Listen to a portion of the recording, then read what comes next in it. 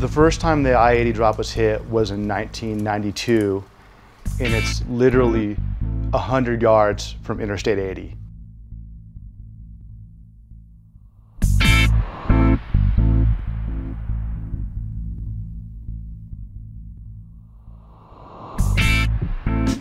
So one day we parked the cars up on top of Boreal and we walked down, and the train it panned out to be everything that we had hoped it would be. That day it was Shawn Farmer, my brother Dave, and Morgan Lafonte, and all three of them hit it, and Dave just happened to be the first guy that actually landed, so that was pretty cool.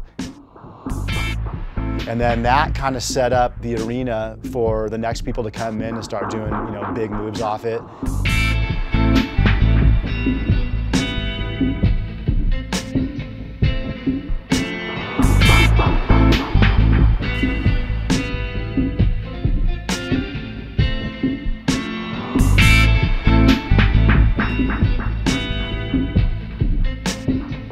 In 1995, Jim Rippey did a big backside 3 off the thing and stomped it, and that was kind of the first spin off the I-80 drop. By today's standard, that might be considered easy, but looking back in snowboarding, it was just starting to really happen.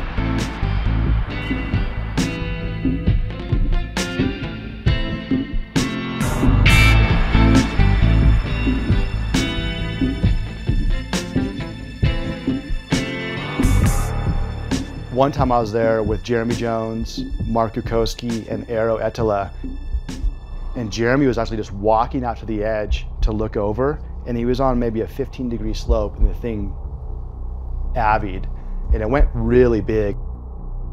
It was a wake-up call, just being that we had been there so many times, and maybe we had almost kind of let our guard down. Oh, it's just the I-80 drop, it's right off the highway, and it almost gives you this false sense of security. The thing slid on Dave Sypniewski pretty substantially one time. Right as he comes over the crest of it, the whole thing rips. Pretty good sized fracture.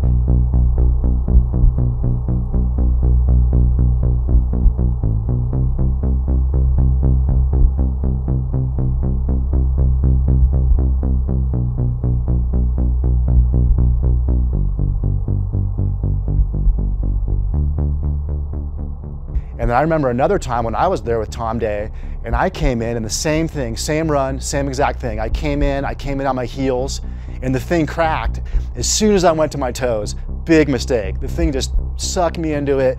I disappeared into a huge white cloud of snow. I went just right through the rock bound with the avalanche, and I remember thinking to myself, I'm going through rocks right now. The avalanche flushed out, and it was just the whole entire valley was just filled up with cold smoke. And I heard Tom Day go, "Dave!" And I just answered back, "I'm okay." And I was just sitting there on top of all the deposition pile at the base, and it was definitely a big eye-opener to show how avalanche prone that thing is.